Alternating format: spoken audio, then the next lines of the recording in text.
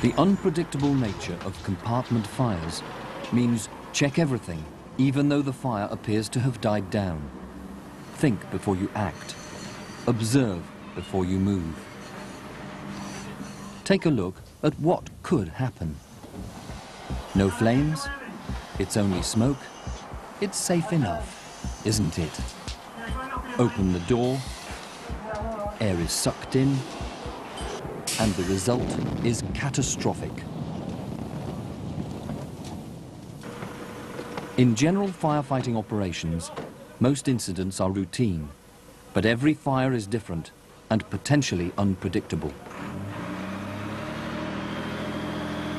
And I looked at this shop window, this bow window, and I was keen, I was excited. Big fire, get in there, got a jet, not a hose reel, and I really wanted to progress, advance, and get stuck into the job. And this retained fellow behind me said, "Hang on, boy. What's going on? This is something not right here." And at that point, the window just shattered. And it wasn't a bow window at all. It was just the pressure of the fire behind it had bowed the window out, and eventually it just burst. The process that causes this explosive reaction is primed when there is a restricted air supply to a compartment in which there is a fire. The oxygen is used up quicker than it can be replaced. This often takes place in a fast-burning fire, which will have a high heat output. Some materials have a very high burn rate, and the heat radiating from the hot gases at ceiling level can accelerate this burn rate by up to 8 times in a compartment fire. Alternatively, a smouldering fire can burn for hours, gradually heating the compartment and using up all the oxygen. Either way, the result could be the same. The compartment will gradually fill with flammable gases as more fuel is vaporized. This will be accelerated if the whole environment is hot. There may be very little evidence that anything is happening. In fact, the atmosphere inside may have reached a stable state. This is a sign of potential danger. If the fire has died down, the gases in the room will start to cool and so contract. This may draw small amounts of air into the room. Where this air comes into contact with the flammable gas, a flame may burn, causing the gases to expand again until it is extinguished by the vapor-rich atmosphere. The room may appear to be breathing. The vapors will only require a good supply of oxygen to form a very explosive mixture, and one small spark could trigger it. In a compartment fire, unburned flammable vapors can accumulate if there is a shortage of oxygen. When an opening is created, providing sufficient oxygen, and there is a source of ignition, a sudden deflagration can move through the compartment and out of the opening.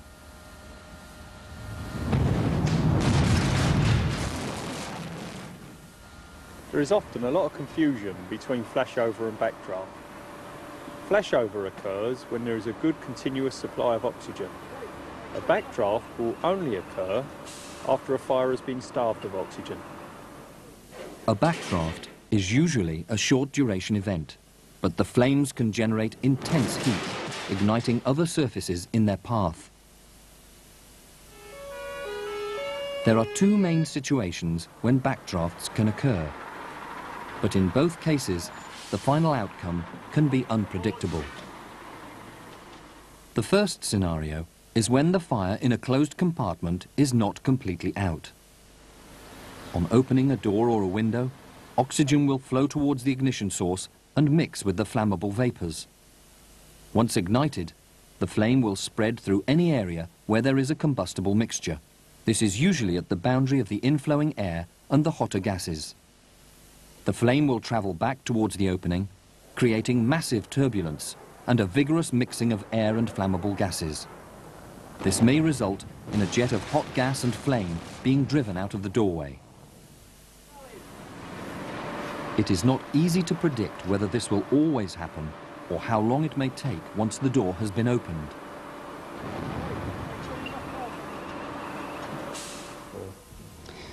Kevin gave me a briefing, the team leader, there was no problem. So I was more than happy to send him in for a rescue. I went back in with the hose reel, and when you take it, there is 24 steps to climb the stairway. I turned, picked the child up and walked to the path, which is no more than 15 steps away. On reaching the top of the step, we heard this whooshing sound, and it's the only way to describe it, it's a rush of air. As we turned, we could physically see the porch door slamming closed, and it slammed closed that tight, it actually jammed on the hose reel. It was a total surprise because it wasn't the only thing that really was coming out of the front door was black smoke. There was no flames. You couldn't even see no flames through the house. So the front, the only place you could see the flames was actually at the back of the house.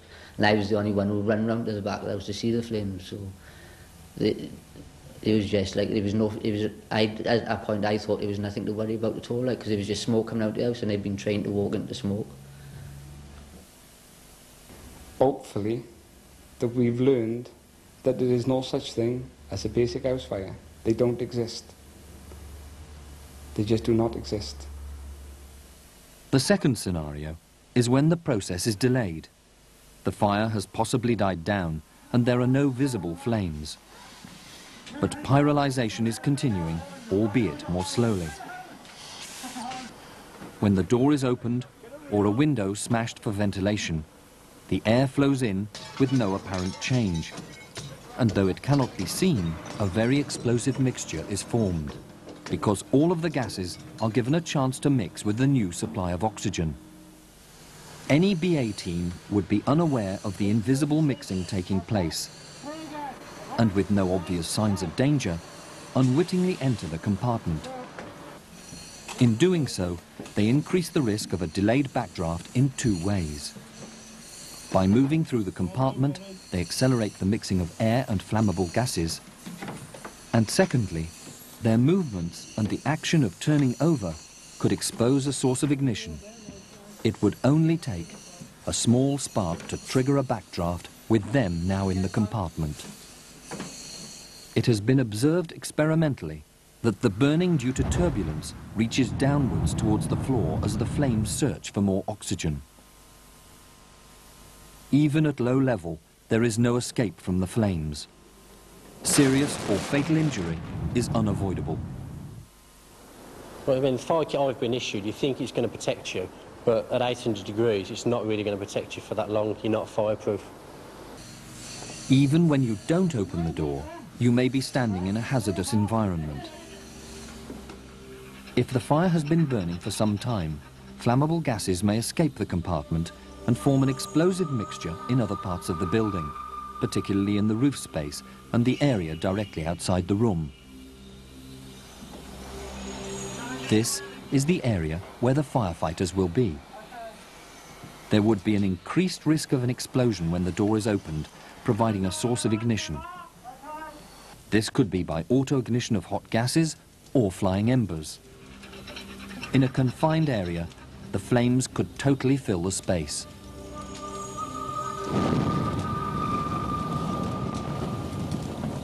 The problem with backdraft is that it is unpredictable. The moment you open the door, you relinquish control of the situation and you are forced merely to react to events. However, before you open the door, there are some signs and symptoms that could indicate a possible backdraft. The first is the presence of a lot of dense smoke with no obvious sign of flame. If the fire has been burning long enough, smoke is forced out of the fire compartment and may be leaking from the building. Smoke-blackened windows suggest that the fire has already generated a lot of smoke. There may be holes, possibly in a cracked window or the gap around a door, breathing, where smoke appears to emerge and then be sucked back. This is due to intermittent ignition inside the compartment, causing expansion and contraction of the gases within. There may be whistling sounds around the door or at a small opening, as air is being drawn in or forced out. But with BA on, you probably won't hear it. The door handle may be very hot, and there may be signs of heat. Prevent an uncontrolled backdraft occurring at all costs. Once the process of deflagration begins, there is little that can be done to stop it. An oxygen-starved fire is a dangerous animal, and the closed door is your shield. So keep the door shut whilst making an assessment. So you've decided that the room on the other side of the door may contain flammable gases, and there may be a backdraft if you enter it. You may decide to leave that room until later. Or it may be necessary to deal with it in a different way. The best way to deal with a potential backdraft is to release the gases into the open air. The safest way to do this is to ventilate the room from the outside. The principles of ventilation are covered in depth by the third video in this series. Opening an outside door or window will allow fresh air in and the hot gases out. This may trigger a backdraft, so proper precautions are necessary. And you have to control the event itself in direction and timing. If you don't have the option of an external opening, you would have to open the door to the fire compartment itself. This is hazardous. In order to minimize the dangers, try to make things as safe as possible. Flammable gases may have escaped from the room into the space you occupy. These need to be cooled and dispersed. If possible, ventilate the outer compartment. Otherwise, spray small quantities of water towards the ceiling. This will cool the gases and reduce the chance of ignition in your space. Try to identify where the flammable gases and a possible backdraft will go when you open the door. Create a route for them so that they go to fresh air as quickly and safely as possible. Mixed with enough air, they are too weak to burn, and the situation will be made safe.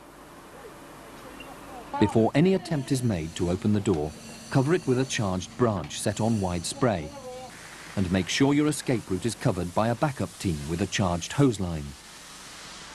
Get low and place yourself to the side of the door. Keep out of the likely path of any backdraft.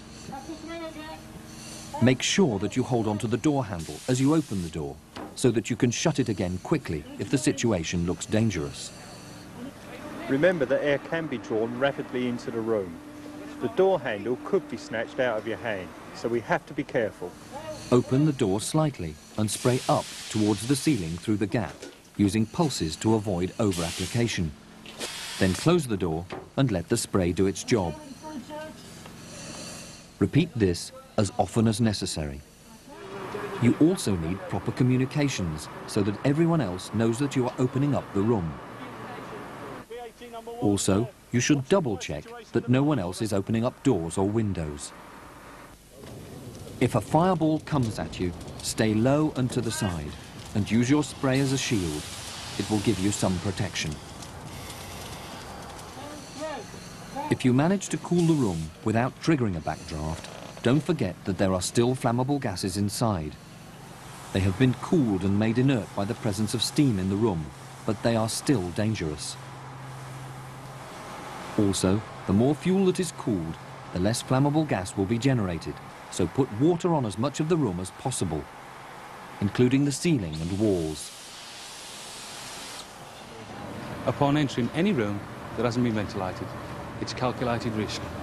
There are flammable gases present which could easily ignite. So what you've got to do is think twice. Once you have opened the room up and let fresh air in, the fire will probably increase in size. But it can now be treated as a straightforward interior fire. Your safety may depend on the following rules. Make sure you are properly protected. If you have the choice, keep out of the room and ventilate from outside. Check escape routes are secure and, if necessary, protected. Cool and ventilate the outer compartment. Plan an escape route for the gases before you release them. Stay low and to the side of the door. Open the door slightly and spray in through the gap, directing spray up towards the hot gases. Cool as much of the fire compartment as possible. Keep out of the way of the hot steam and gases coming out of the room. Only enter the room if you have to. There may still be flammable gases present.